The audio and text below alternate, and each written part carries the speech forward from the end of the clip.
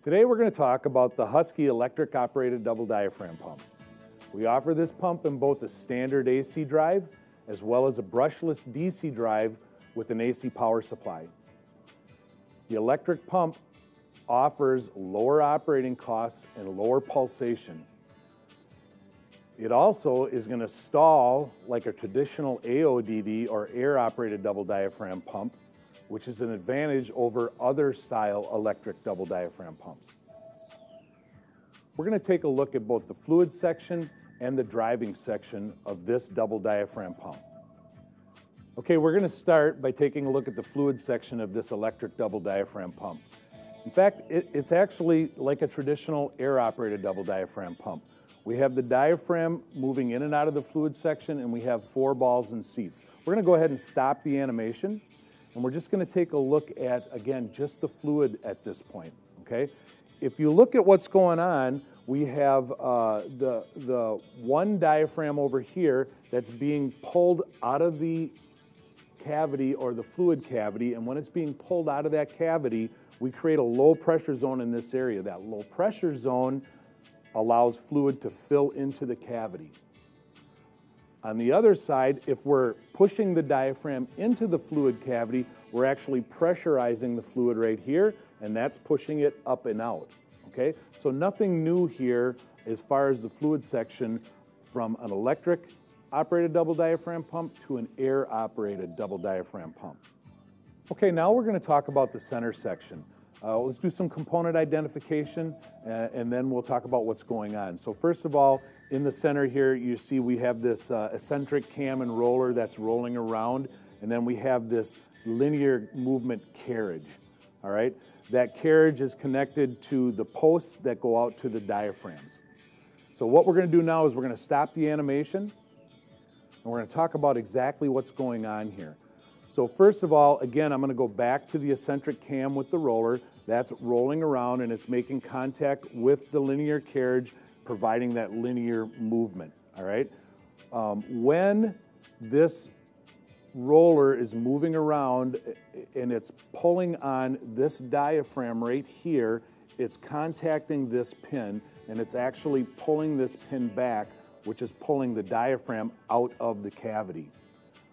On the other side, this diaphragm is supposed to be moving into the cavity, all right? These pins right here are free-floating or sliding within the carriage. So in the center section, as I mentioned earlier, this area right here has a charge, an air charge on it. That charge has to be 10 psi higher than the fluid pressure at the outlet of the pump, okay? So what's happening is this pressure in the center section is actually on the back side of this diaphragm, and it's pushing, it's distributing evenly, pushing this diaphragm into the cavity, all right? This air pressure charge being 10 psi higher than the fluid is very important for both normal operation, batching, and metering, okay? If this is too low of a charge, the pump's gonna stall out.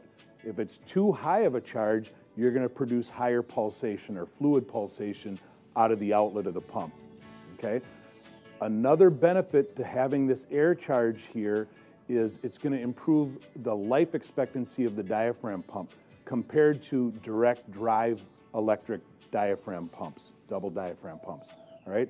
On direct drive electric double diaphragm pumps, all the force is being pushed right on the pin, and all that force is supported right here, okay? With this air charge, again, we can distribute that force evenly on the back side of the diaphragm, and that's going to give us the improved life expectancy of that diaphragm. Okay, so I mentioned that this electric double diaphragm pump has the ability to stall against pressure, which is a unique function of this electric pump. And I want to talk a little bit about how that's happening. So what's going on in normal operation, the carriage is moving back in a linear fashion, and it's pulling the diaphragm back, and the air pressure is pushing it back in.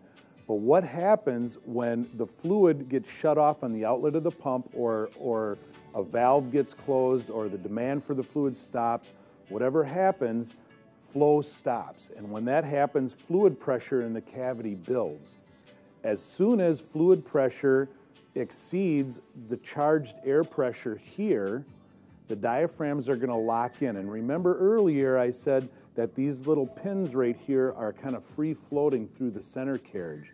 And what's going to happen is once this pressure is bigger than this pressure, the diaphragms lock in, the carriage continues to move back and forth, but it's sliding on these pins right here so the diaphragms can't move. Okay, the last thing we're going to talk about is putting the pump into low pulsation mode and what's going on in the center section. Remember earlier I talked about this section right here, this air charge for standard operating, for batching and metering, has to be set to 10 psi higher than the fluid outlet pressure. For low pulsation mode, you simply want this pressure on the inside or in the center section of the pump to be slightly higher than the fluid outlet pressure. So what's going to happen, we're going to go ahead and stop this operation, and what's going to happen is you're going to see that both pins are now kind of free floating. Because this pressure is only slightly higher than the fluid pressure, what happens is during a changeover or a pump directional change, because these pins are free floating and because this pressure is just slightly higher, both fluid cavities are now energized during a changeover. With both of those fluid cavities energized, we've reduced or minimized or gotten rid of, if it's at the right pressure, any pulsation during that directional change.